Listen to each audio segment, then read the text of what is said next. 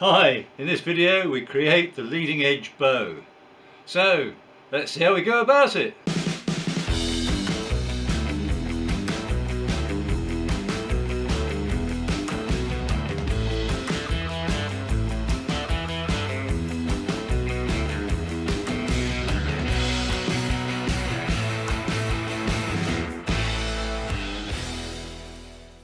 Okay then, so the plan has been cut. It's so it fits on my bench, and I've got a load of blocks ready to go.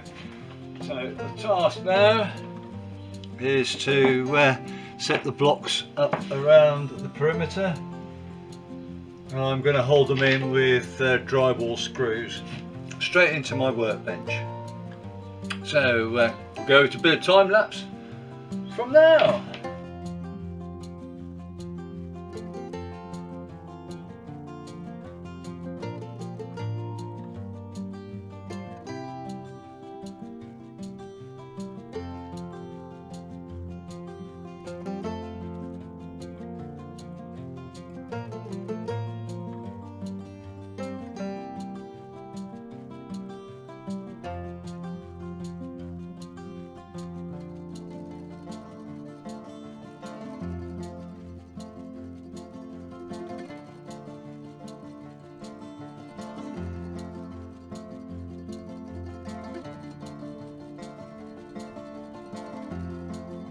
So just a quick look, I've just put the blocks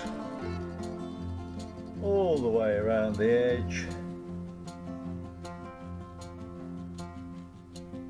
so that we've got something to attach the bow to.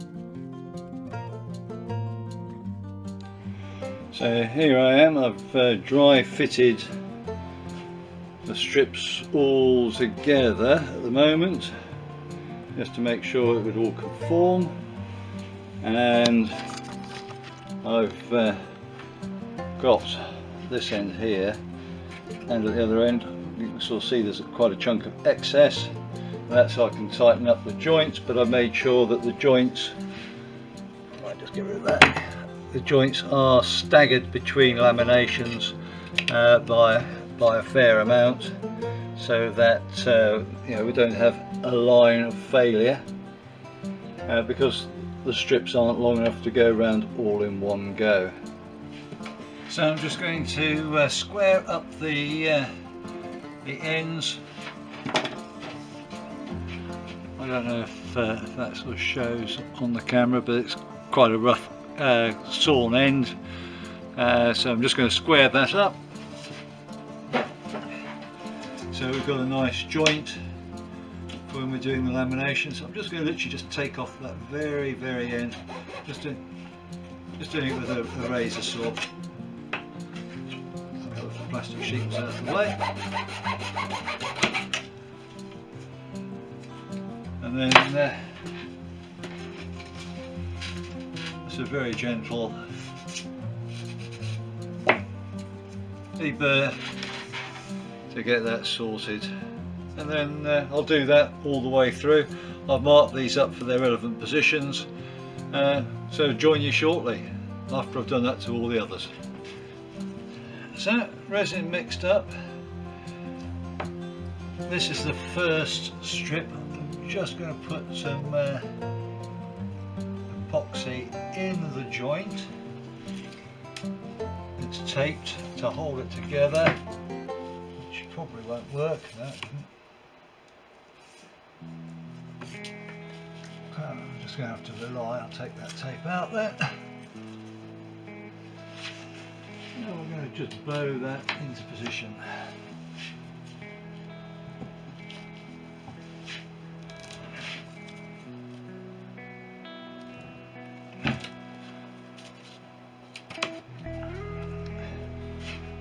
This is the first one, which is going to sit out to one side.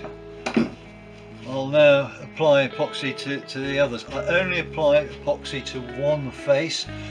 There is a reason behind only applying it to one face, and that is it helps to expel air when you put it together. And if we have too much epoxy in other words you've got it on two faces, it's very hard for a wide strip narrow, which has got a low point pressure to expel excess resin. So there's two good reasons for only applying epoxy to one side.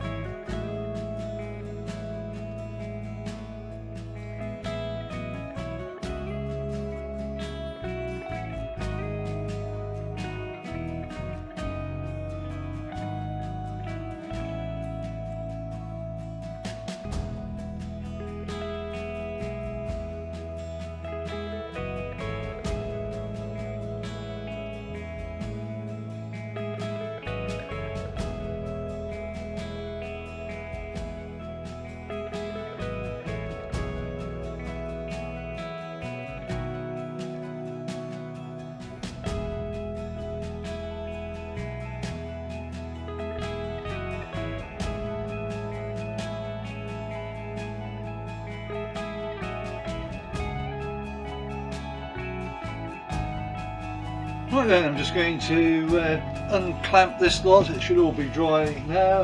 I'm just going to unclamp it, release it so that it can actually settle, and it'll be reclamped again in its new settled position after I've sanded the top areas and the bottom areas of the laminate to get it flat, and then we'll be able to start putting in the rest of the bits and pieces.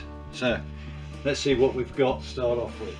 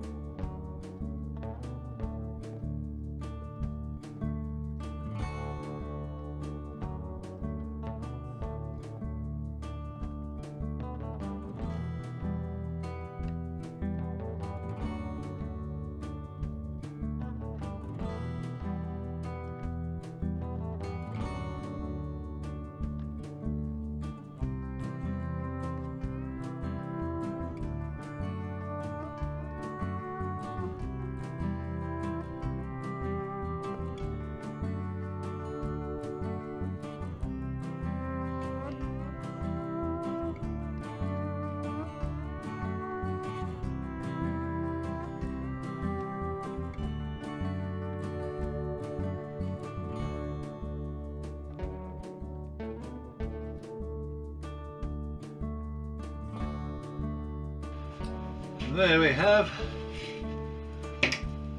one bow. You see there's quite a bit of resin underneath, so I'm going to sand that off, but this is now relaxed and it's really quite stiff. I'll put it back into its position.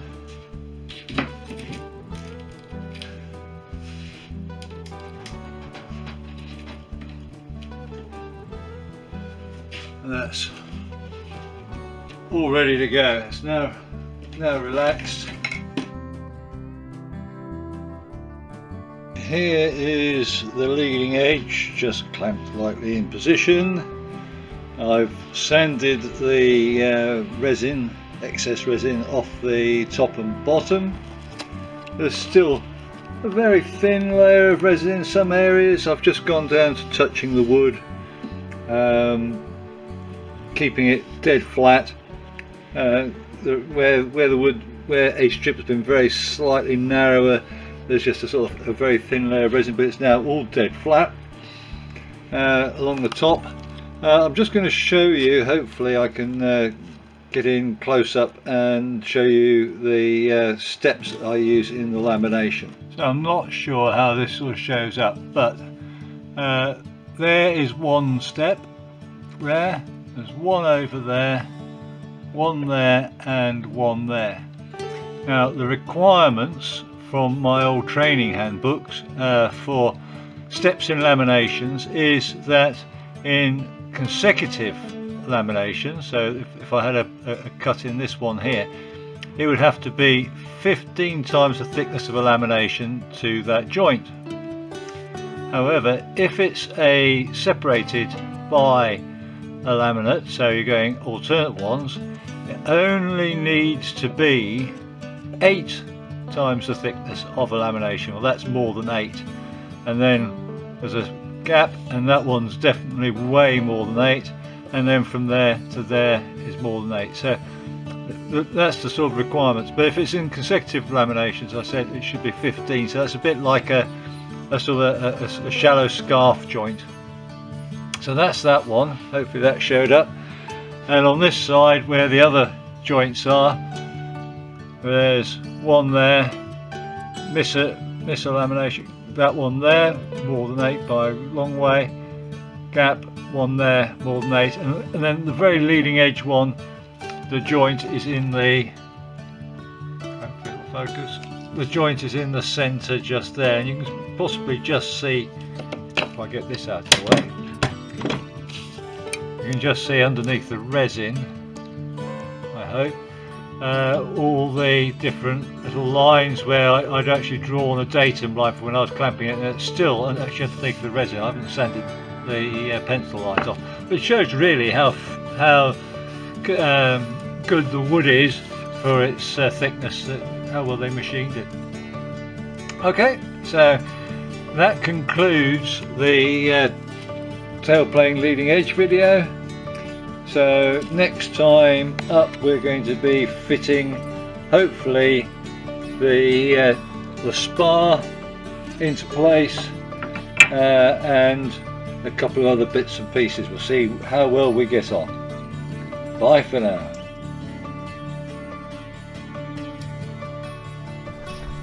Thank you for watching. If you enjoyed the video, please hit the thumbs up. You can subscribe or even hit the little bell notification for future videos. Any comments would be appreciated, and I'll try to get back to you as soon as I can. Remember, go fly and feel the sky.